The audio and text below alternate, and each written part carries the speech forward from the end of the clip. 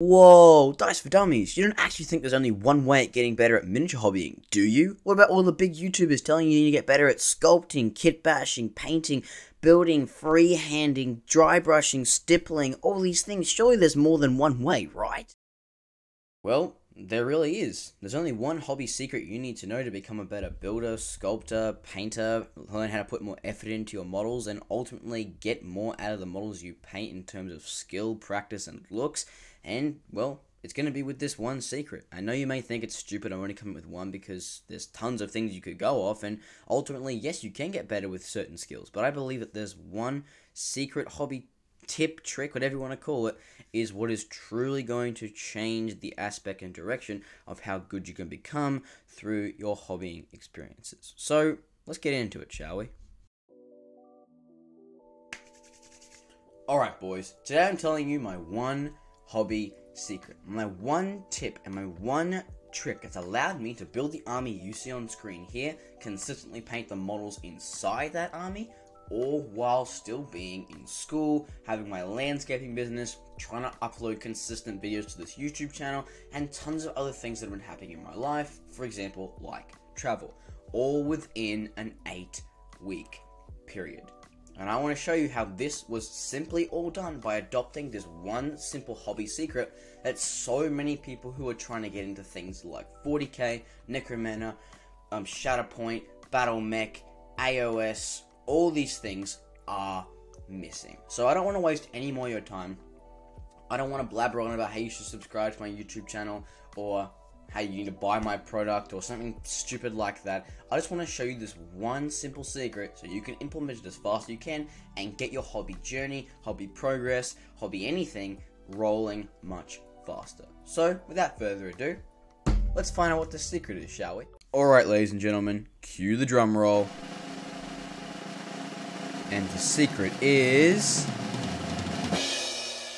Yeah, it's like that simple. Probably expected something a lot more interesting than, well, this.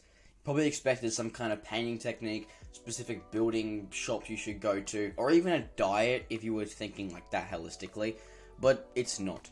It's simply the mindset of adopting the fact that you either love your army or building an army that you truly love. And I know this makes basically zero sense to people who haven't really thought of it before, so I'm going to give you an example of what it means to build an army that truly reflects your values, your kind of idea of what the army should look like, and building an army what truly means to you with an example of my army. So, if you know before, I've made tons of videos on this before, but I have built my very own custom to hunt list. Basically, building a combination of the Bad Moons and the Beast Snaggers, combining the two opposite values to each other together to create whatever the heck I'm gonna name my army.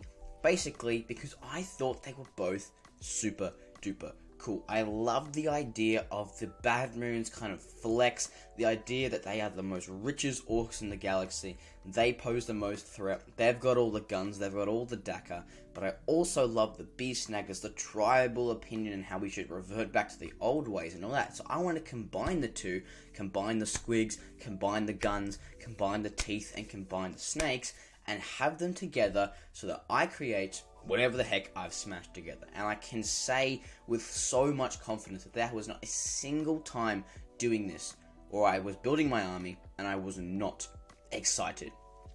Researching, sculpting, buying, painting, basing, all even the boring stuff like the freaking gluing process and the planning phases and all that. I loved every moment of it because I enjoyed and reflected on my army through my own personal values. I believe that the way the orcs operate is with this kind of squig gun orientation. I love the guns and I love the squigs, and combining those two factors made me love this army so much more, and it made me want to pursue that army. It made me want to go into that army. It made me want to continue working on an army. Every day I was freaking like, before school sometimes, if I had nothing on, no YouTube stuff, no landscaping stuff, I would go on and start sculpting my models because I just enjoy doing it that much. I wake up at like 4 or 3 o'clock to sculpt my models. I'm not saying it's a flex or anything. I was just doing that naturally because I loved my army.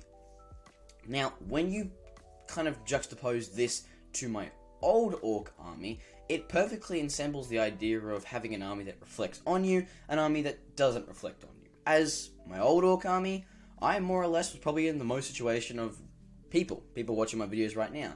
I was just painting them, just kind of getting along, having an orc army, just, no real values. Painting in my own scheme, of course, but a lot of it was just the basic orc models, the basic death dreads, the basic squiggle boys, the basic boys, knobs, war bosses, whatever you can think of. Just the basic version of what you would expect. Nothing special, nothing really aligned to me, just kind of there. And while yes, I still had fun, I can definitely say that I was less enthusiastic of painting, building, sculpting, planning, doing all that stuff to my old orc army than I am to my new Beastnagger army, solely because my old orc army didn't reflect anything that I really had. It was more or less just the fact it was, well, there. It was the fact that, hey, they're just my army, and I roll with them. And, well, I can wholly say that when you juxtapose those two stories, it is clear to see that when you put value over just having an army, you truly start to incorporate that more. And trust me, having all these techniques is lovely. Having all these painting techniques, building techniques, knowing the best kind of way to hold your brushes, that's all fantastic, but it all crumbles unless you have the whole base of your army in the first. If you think about it for a second, unless you're really, really, really, really just doing this for money, then unless you have an army that you're like solely purposeful on, you're learning all these techniques, painting an army that you don't even think looks cool. So how do you reckon you're going to do? How do you reckon the consistency is going to work? How do you reckon you're going to get through this? When you're tired, you're going to do it. You have a tournament coming up, you're going to paint them. Like, what's going on? You think you're going to play more games? Like, it's all just this stuff that incorporates the idea of, it's all nice to know all this cool hobby stuff, to know the cool paints, to know the cool, I don't know, brush techniques, to know how to build your models, what kind of gear to use, but like, it all crumbles unless you have this base of, I fundamentally love my army. And I can confidently say with myself that I do, and I think that my actions and progress solely reflect that.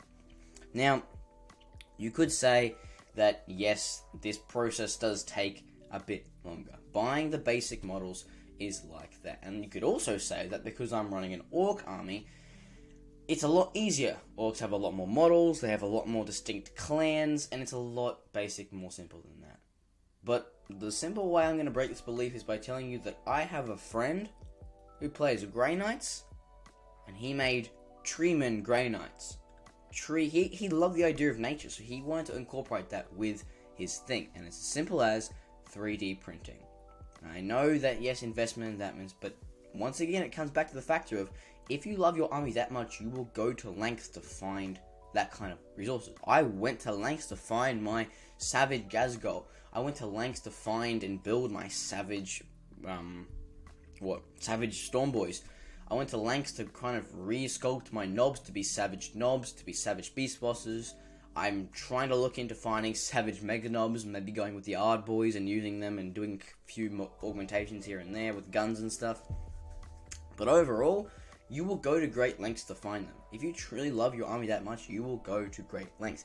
You will make time for them. I know you might say you don't have time, but like I said before, I was running a YouTube channel, landscaping, and trying to do really well in school as well, all while still building my army. So it's simple the factor of, if you love your army, you'll find time. If you love your army, you'll find resources. And this comes back to my whole point again, is if your base level is fine, then you are good. So I'm going to finish off this video here with a basic statement to this, is that the only way you're ever going to be a hobby expert, a hobby master, a hobby continuum, is by loving your army. And the best way to do that is by reflecting your values onto your army. If you're playing Death Guard, if you're playing Eldari, if you're playing a freaking different game, if you're playing Necromunda, if you're playing AOS, if you're playing Battle Mech, and you don't like the way the mechs look, make them yours. What do you love? Do you love dogs? Do you love nature? Do you love the color purple? Do you like spots? Do you like windows? Do you like doors? Do you like motocross? Do you like soccer? Do you like rugby? What do you like? And incorporate it with your army. Because once you have your inner values, your inner beliefs, your inner things, you reflect that on your army, suddenly it becomes a reflection of you and not just a plastic kit you bring around with you. So, the best thing I can say to you is find what you love. I knew that I loved squigs, I loved guns, and I loved orcs. And when I combined all those three, man, I made my love for that. Now, obviously, it's a lot easier to do this inside the game. It's definitely a lot harder to find mountain biking type Death Guard models. But like I said before, if you love your army, you will go to great lengths to make sure your army is complete. So, learn your techniques, learn your brushstroke techniques, learn your army sculpting techniques, learn how to hold your models correctly, learn how to play better. But trust me, that will all crumble unless you build your base, unless you love your army to the core. And that's going to be all me today. Hope you really enjoyed this video. Do all the YouTube stuff. I know, I'm asking so much, but come on.